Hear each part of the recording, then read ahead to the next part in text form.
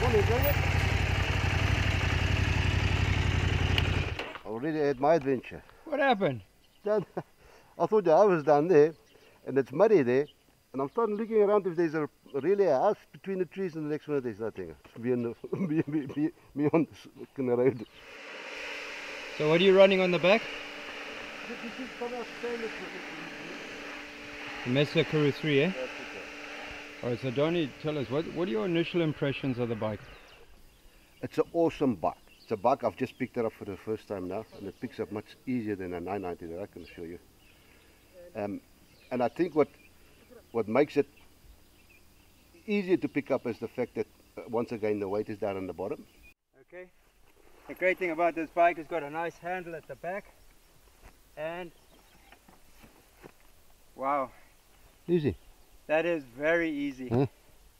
But yes, I think the designers of the 790 listened to the guys with the older, bigger adventure bikes.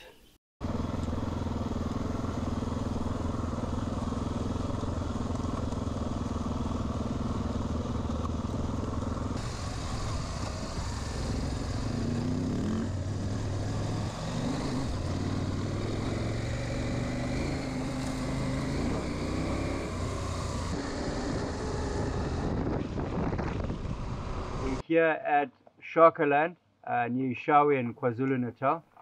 This setting was the original setting for the Kraal in the film SHAKA ZULU, which was made in, if I'm not mistaken, late 80s. The SHAKA ZULU was made. So I thought it'd be a great place to bring Danie out, have a chat, have a coke, get some riding, and get his opinion on the 790R.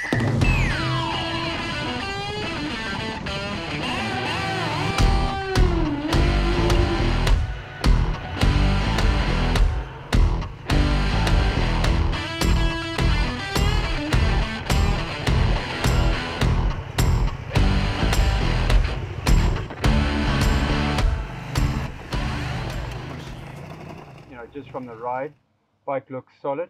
The only niggle that you found now which really annoys you is the GPS mount that's a bit dodgy.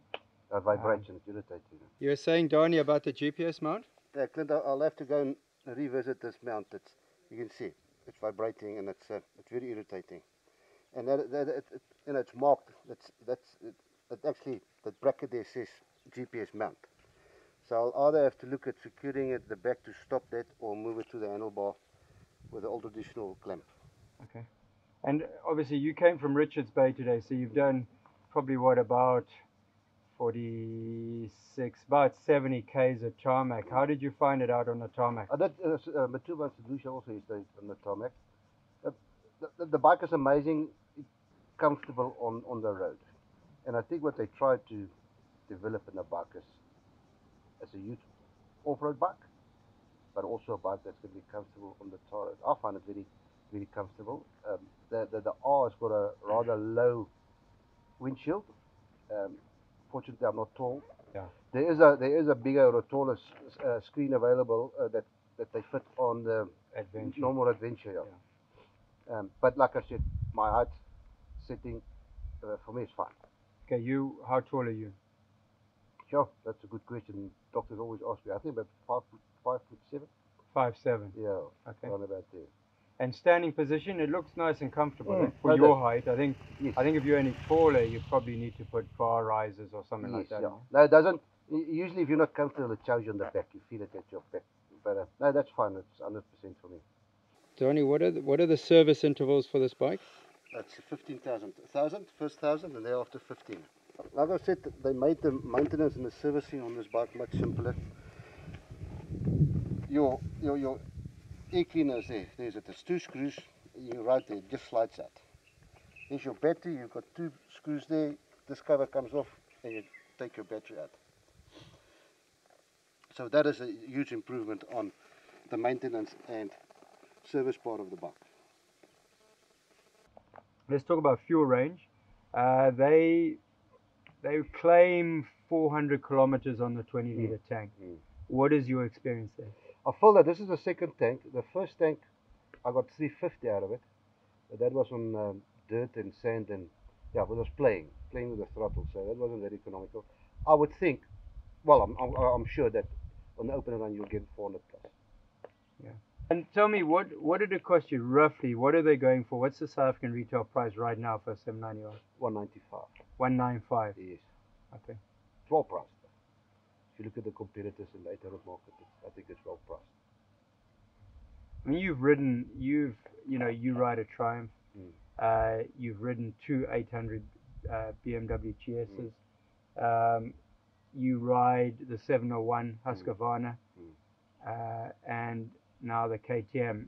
As far as an all-round bike, and it's obviously, you haven't had much time on the 790R. How does this bike stack up against those? Yes, it's a difficult question,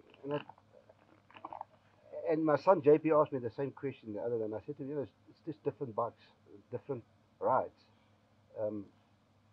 But if I had to make a choice, if they take all the bikes and say you can keep one, I would keep the 790. For me, it's just like I said, it's nice on the tar, it's comfortable, and yes, it seems to be nice on the dirt as well. So just getting back to the 790 Adventure R, we talked about the various options on the bikes. The electronics, the first day I got on the bike, like I said, I came from the 990, there's no electronics there. It's just a motorbike. And then the first day I got on the bike, I was a bit intimidated with the electronics. I've never been a very electronic type of person. But that night, I took the manual and I read it the next morning, and it actually just comes to you. It's very accessible and it's simple. And you can do it all on the run. You can change, as you travel, you can change the settings. Only when you want to activate the rally mode, you need to be stationary. Okay. What's nice about it, I know in the 1190 and I think in the 1090, if you've set it to say off-road and you switch the bike off, you had to go back and do all the settings again. Yep. This is not there. Where you switch it off, comes on there. So that's nice. Well, that's absolutely. I mean, I can't understand why they ever made it in those other bikes. I mean, it's just bloody annoying. Yeah, no, it is. So every time you switch off your bike, Yes. and like we've been today, we've been riding, stopping, Yes. riding. Every time you stop, if you're on the 1190 or, it's a pain in the bum. Absolute pain. Exactly. I can't understand why it was ever made like that. Whether it's a safety feature or what, but it's bloody annoying. I know in those bikes the guys fitted what they call a dongle, and that overrides that thing. But I don't know exactly how it works. But that is very nice. That's where you switch it off. That's where you switch it on. These big looks like wing nuts. Those are your preload clickers. Okay. Now it's on the surface. Now you've got 2 or 3 more options there. Then you've got your rebound on your throttle side, and you've got compression on your clutch side. Okay, cool. Danie, thank you for spending the time with me. That was a pleasure. And so all you subscribers out there, all you guys that are looking to buy the 790 Adventure R, Danie, he's in that situation. He's had it for a month or so. He's had ups and downs.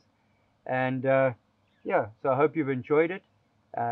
And we'll be looking forward to hear from Danie in due course, maybe in 6 months or a year from now, and have a similar discussion with Danie about his experience with the 790R and whether there are other things that have come up, maybe, issues that other folks have had and he's still going to have.